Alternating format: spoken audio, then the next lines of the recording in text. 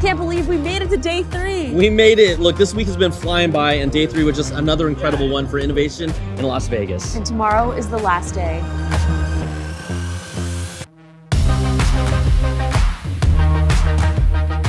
We spent the day roaming around Eureka Park, where we saw so many amazing startups. Every year, Eureka Park is a great reminder of how many exciting things are on the horizon for the future of tech.